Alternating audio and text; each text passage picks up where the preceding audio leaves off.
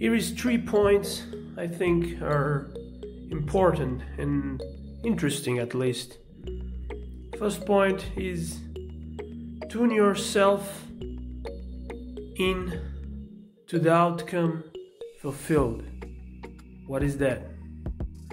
Let's try to create a good explanation for that. How do you tune yourself? Well,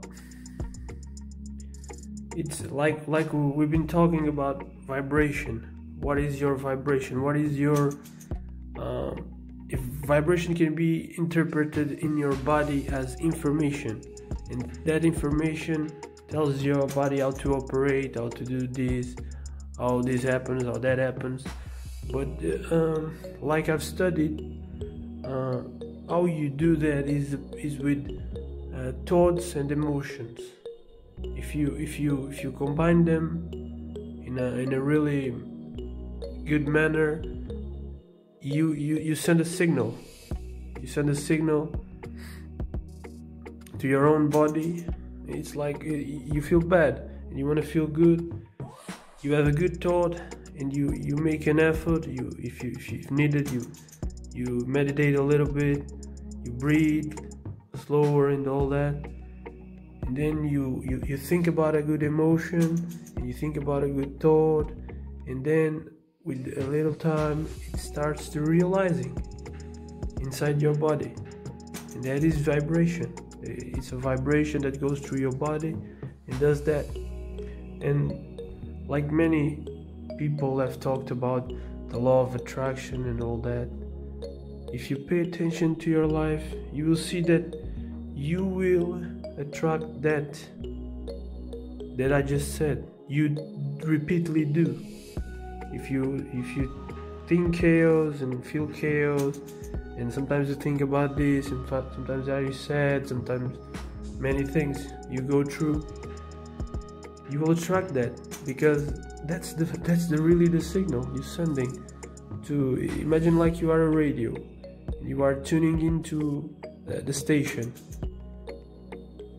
and the way you are tuning in is your emotion and your thought. That sends a vibration, that is the frequency that is connecting to the station. And the station has many channels, many things going on. And you do that in a chaotic manner, it will just connect to all kind of stations. You will hear music, you will hear news, you will hear whatever, some stuff that you don't even like. That's how life goes in a simplistic way, I know, but that's simplifying it. So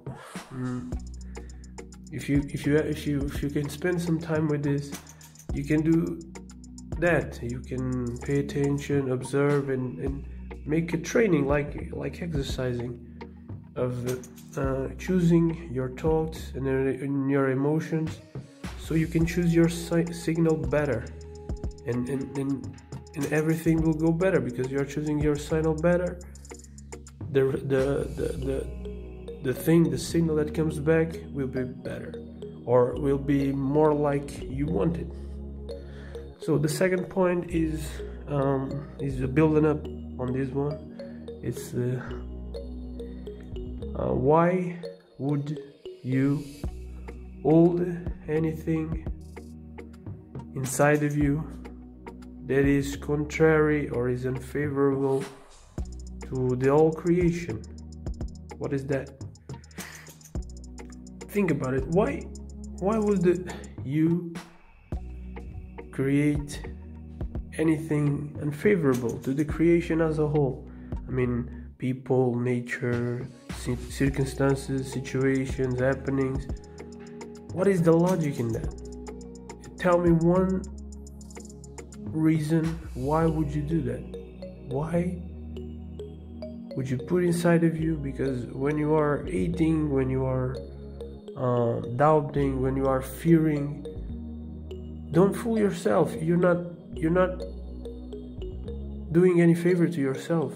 You're just in a way poisoning you, because you alter yourself, your signal, like we talked about, and you send a signal that is not good for you, not good for anybody.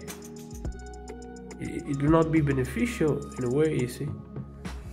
So ponder that question: why would I hold anything inside of me against or unfavorable to the whole creation? I mean the whole existence, everything, people, nature, world, everyone. Yeah. Because when you this with hate is so easy to see this. When you are hating on somebody, you are poisoning yourself, because for you to hate other people, you need to create that inside of you. Think about that. You create that inside of you. Everything, in fact, is inside of you. There's a chemistry, if you study this, there's a chemistry of hate, there's a chemistry of love, there's a chemistry, and all kind of happenings inside the body. So if you see that, man, you start to change some things. So there's point number 2. Point number 3. In this point, all these points will, if you apply them, you will see that they complement each other. They just create a better signal for you, an harmony maybe, and you'll feel better. And this third point is, don't steal at all. This is very vague, I know, but I will go into more detail. If you think about your life, the way you live your life, what are the ways you can steal? There are many ways you can steal. We don't even know it, and that's fine. As you can observe better, you will see that you can steal time from other people. You can steal energy. You can steal attention. You can steal many things. You can steal peace of mind. There are things that you can do or say or be. Your own state of being around a person can steal their joy, their whatever. You see? So it's vague. Don't steal at all, but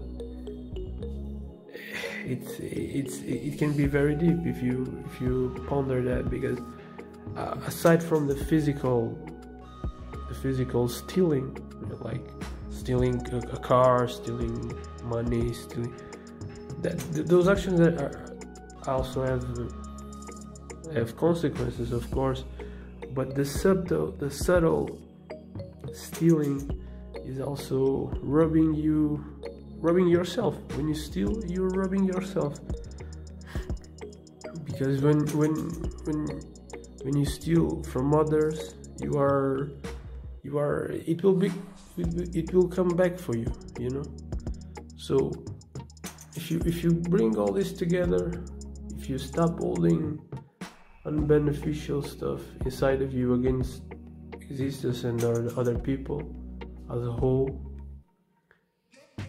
and you tune yourself, like we talked in the first point, and you stop stealing,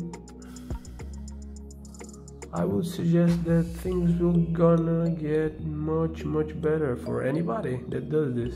I think many practices, many methods in the world are about that.